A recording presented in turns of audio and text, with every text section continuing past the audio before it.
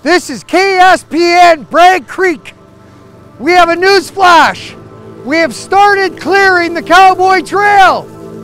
We have decided to reduce the chances of catastrophic wildfire, that to fight the fire we need to divide, then conquer.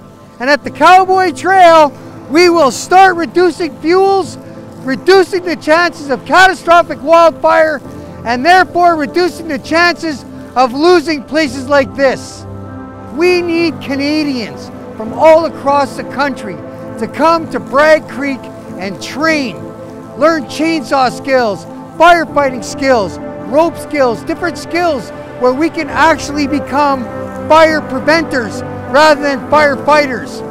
So we don't have to see towns like Bragg Creek just laid waste. We need you.